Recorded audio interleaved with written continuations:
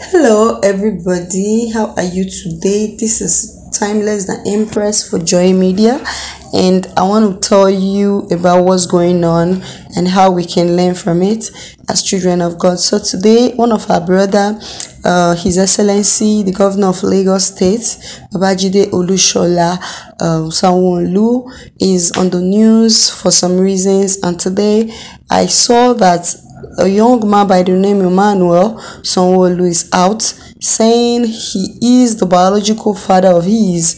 The mother, one Miss Grace Moses, told him that Sanwo-Olu gave birth to him sometime 1995, 1994 when the governor was working in Warri, Delta State with a private company.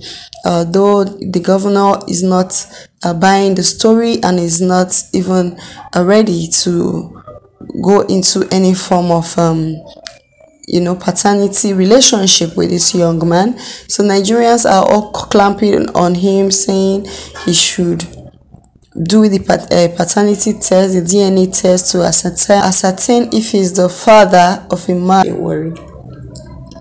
In Warri, most of these men, they come from Port Harcourt, Lagos, Abuja to work. You understand? Their wives, they live in those places they are or they are from. If they are from the west, they are going to leave their wives and children in the west and come to work, then be shuffling between months or so.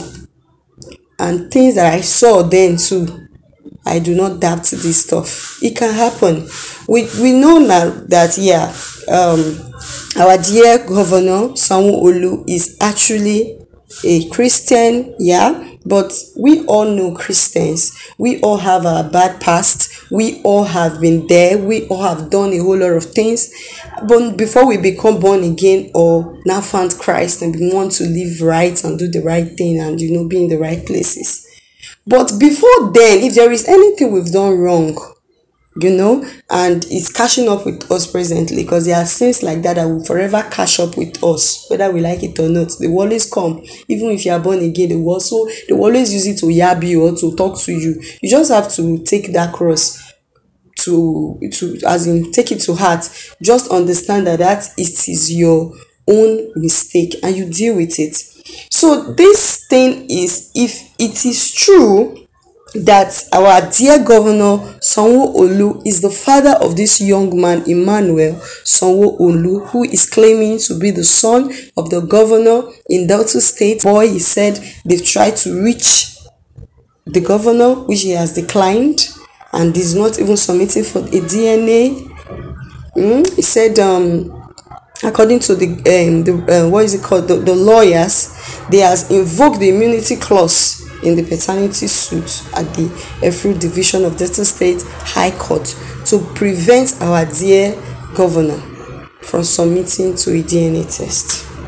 So I just want to say, please, if you are having this kind of issue as a Christian, as a child of God, do not shy away from your mess. If you've done something wrong before and there is a way to correct it, instead of to make matter worse, please correct it. Wives, learn to be forgiven.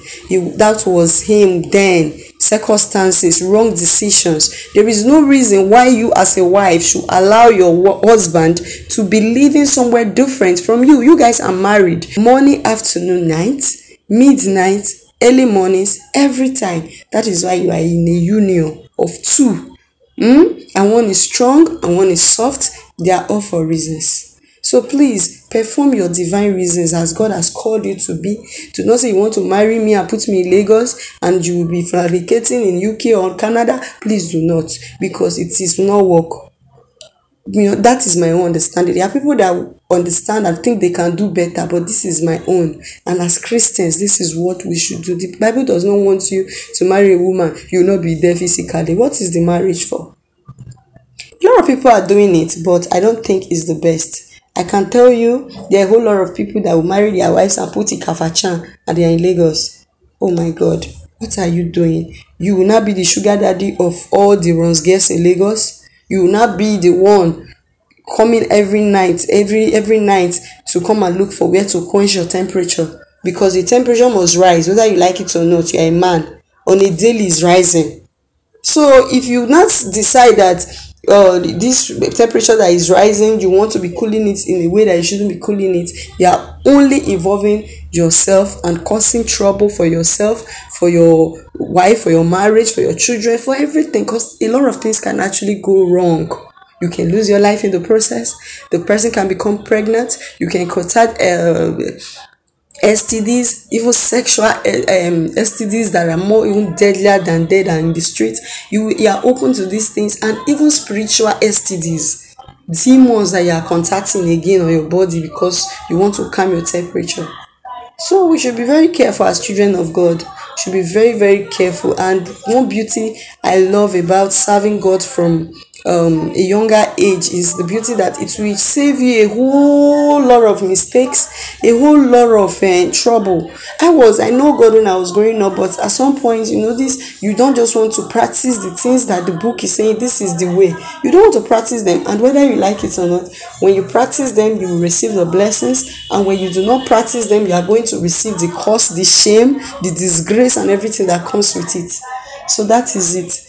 It is crazy. All right, guys, so please, I said I should just drop this for us to know, and be careful as children of God and do better with our choices, our decisions, as the Lord bless us in Jesus' name. Amen. So say a prayer to our dear governor. Say a prayer for our daddy of the state, Daddy Sanwo-Olu. Please, Daddy, we pray for you that the Lord will give you wisdom to follow this matter, and you will resolve it the way a child of God should resolve it, and the all glory and honor will be ascribed to the name of the Lord, because He is the only one that can do things. Do not succumb to the words, what they describe as shame. No, it is not. It is a test of faith. The Lord wants to now know and prove you to them that yes, you are a child of God. Please do not let the name of the Lord down. Let the name of the Lord be glorified. At the end of this, we will all sing hallelujah. Wherever past of yours is forgiven, God is not holding its account of you or holding its account in any place I want to judge you. No, just do the right thing and let the name of the Lord be praised. Praise the Lord.